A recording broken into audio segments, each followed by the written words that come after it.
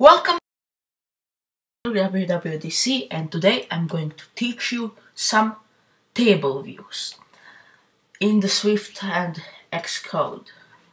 So what you want to do is create a single view application. We'll call it tables. Of course, Swift, iPhone, core data, uncheck. Actually, check it because we are going to do core data later with these tables. Actually, let's call it then nodes. Just because we are going to use core data, so it's easier. And now, what you want to do is go to the main .storyboard.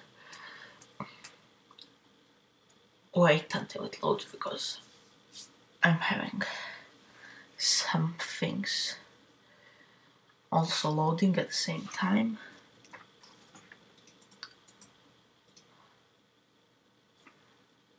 And okay, actually that's it. So we're going to delete ViewController.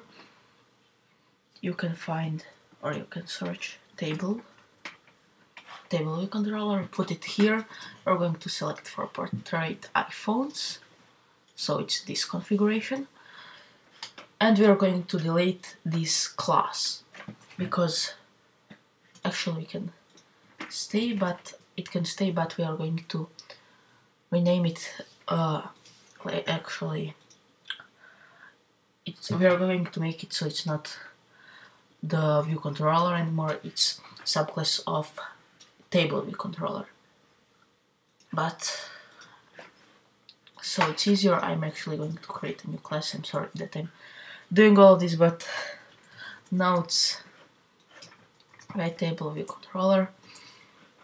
It's easier because we have all these things. And change to nodes table ViewController. And now what you want to do is, let's go. View did load, nothing here. Did receive memory warning, nothing. Number of sections. We want to have one section because we want to have some rows. So here one. Now, number of rows in section. We are going to create a new array. Nodes. We are going to make it be NS array. And then here we are going to go nodes is equals to NS array. And if you wonder how I did this, it's just array and just something, type it and delete it, and then we're going to have objects.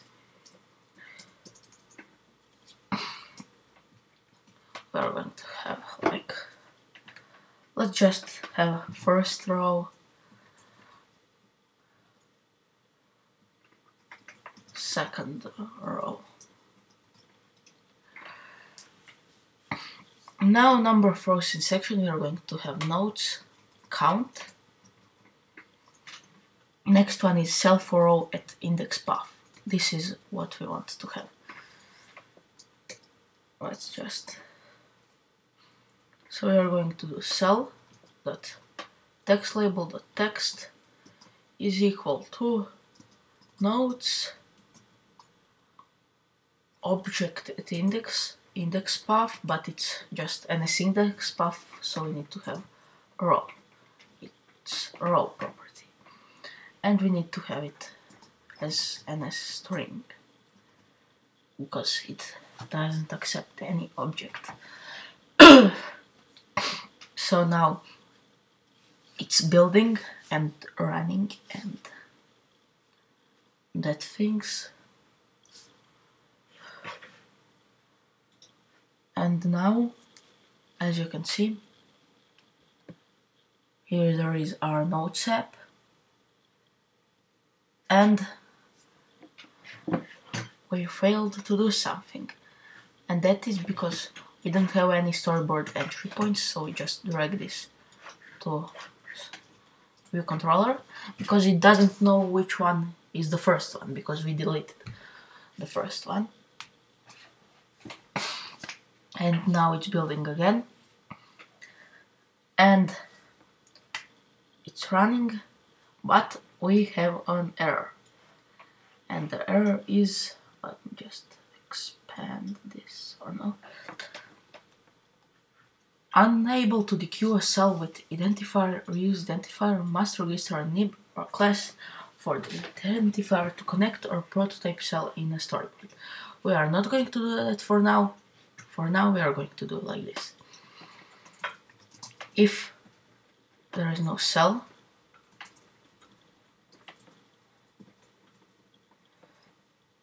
actually I don't need this. Sometimes I forget that I'm in Swift. Still equal null. Oh, I hate this.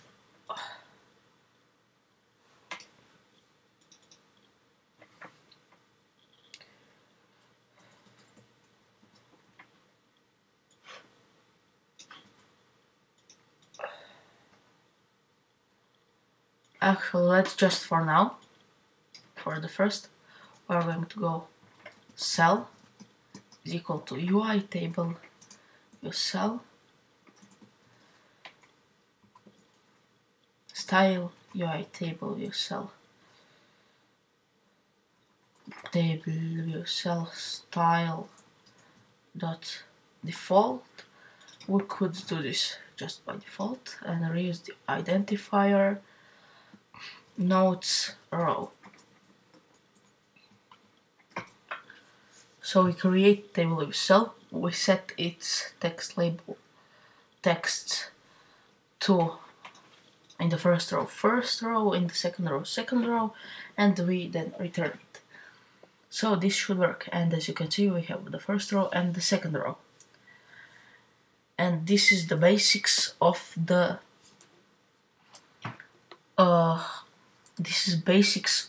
table views. In the next lesson we are going to learn how to dequeue cells. So for now, when we scroll down, every time it creates a new cell. But if we dequeue it once, let's just 3, 4, 5, 6, 7, 8, 9, 10, 11, 12. Let's just go like this. Let's make them all first row. It's going to be second because I changed it later. But we need some more.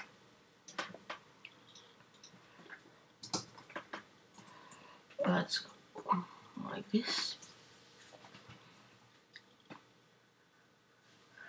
And what we should see is more than a whole screen of, yeah. So every time I scroll, it creates a new row, and as you can see, the memory is just going up. I can do this all day long. But why is it doing this? Of course, Apple is smart, and iPhone is smart, so it's going to reduce the memory use because it sees that it's not using it, but we can make it use even less memory if we dequeue. So it dequeues when some row goes off the screen, it moves at the top of the screen when I'm scrolling up, and it's still there on the new row. So there is just 1, 2, 3, 4, 5, 6, 8, 9, 10, 11, 12. There is 13 objects only. Actually 14 if we do it like this. So there is only that much objects, and now there, every time you scroll, it creates new ones. So that's about it. I'm going to teach you that in the next tutorial, and I'll see you then. Goodbye.